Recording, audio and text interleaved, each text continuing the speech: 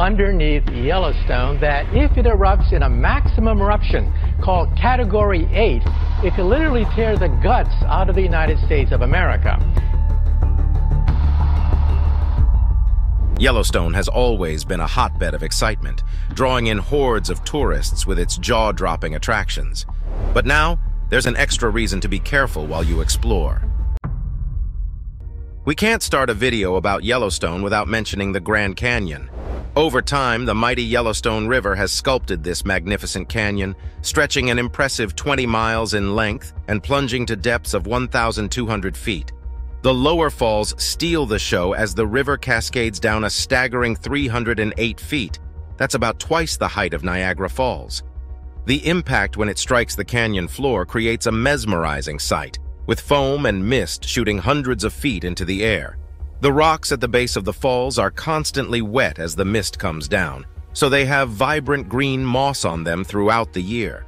As the river races along, the foam subsides, revealing its true color crystal clear. It's the presence of algae and moss that gives the water a remarkable green hue. All of this combines to create a visual that you just can't find anywhere else. We also can't forget about the Mammoth Hot Springs. Here, a unique combination of heat, water, minerals, and limestone has given rise to this fascinating geological phenomenon. As the hot water rises from deep within the earth, it dissolves calcium carbonate from the limestone layers underground. This dissolved calcium carbonate, known as travertine, is carried to the surface by the ascending hot springs.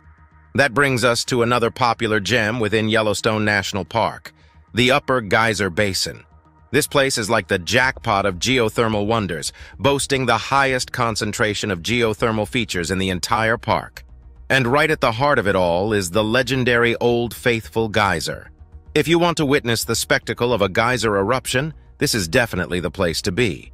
The park even has the power to predict the eruptions of not just one, but 5 large geysers in this incredible basin. There's something new brewing, and it's terrifying. In the span of a mere 24 hours, the park experienced something quite unnerving. A colossal crack, a whopping 100 feet wide, appeared out of nowhere in Teton, and it's got the park authorities on high alert. They swiftly closed off a large section of the park to conduct urgent investigations, determined to unravel the mystery and understand what this means for the surrounding landscape. Teton is no stranger to volcanoes. That's because of 4 geologic factors. The Tetons, on the other hand, are Wyoming's youngest range, dating back less than 10 million years, and that's why they're still around and haven't been eroded. But what makes the Tetons so special, apart from their age? The majority of the Teton Range's rocks are among the hardest, toughest, and least porous known in the entire world. As a result, they are resistant to mechanical disintegration caused by temperature changes, ice, and water. They're primarily composed of minerals that undergo very little chemical decay in the cold climate of the Tetons, and the absence of weak layers prevents the tough rock masses from collapsing under their own weight. So they're able to stand their ground for a lot longer than an average mountain range. All of these conditions favor the preservation of steep walls and high rock pinnacles, but that doesn't mean they're totally unbreakable. They do degrade over time. Great piles of broken rock or talus cover the slopes of all the higher peaks, so it's obvious that even the strongest of rocks here. But that's not the only thing. A wide range of daily and annual temperatures causes minute contraction and expansion of rock particles. Stress and strain are produced by repeated volume changes, so although the Tetons' rocks are extremely dense, they eventually give up because of the temperature and cracks form. Some cracks are on the smaller side, but others make their presence known. The researchers calculated the amount of water and heat flowing out of the springs by measuring the temperature and tracking how long it took for the deuterium to return to normal background radiation levels. This is a great way to test things out without having to deal with actual magma. Turns out, previous studies underestimated the amount of water flowing through the springs and the amount of heat leaving them. There's a lot of it, and it's turned the volcano that was thought to be dormant into a ticking time bomb. Scientists say that it's only a matter of time before the massive supervolcano wakes up and unleashes a Category 8 eruption that could take the entire country with it. That's possible because Yellowstone doesn't just have a single dangerous volcano. We're talking about the Yellowstone hotspot. The Yellowstone hotspot is a geologic phenomenon that has played a pivotal role in shaping the landscape of the northwestern United States over millions of years. It's a stationary area of intense volcanic activity beneath the Earth's crust, responsible for the creation of the Yellowstone caldera and the geothermal wonders found within Yellowstone National Park. The hotspot is believed to have originated from a mantle plume, a vertical column of exceptionally hot rock rising from deep within the Earth. As the North American tectonic plate slowly moves across the hotspot, it creates a trail of volcanic activity. Over time, the movement of the plate has left a trail of extinct volcanic centers extending from Oregon through Idaho and into Wyoming, with Yellowstone being the most prominent and recent manifestation. Yellowstone's volcanic activity is a direct result of the hotspot. The hotspot fuels the magma chamber beneath the park, providing the energy and material for volcanic eruptions and geothermal features. This subterranean heat source gives rise to the iconic geysers, hot springs, fumaroles, and mud pots that draw millions of visitors to the park each year.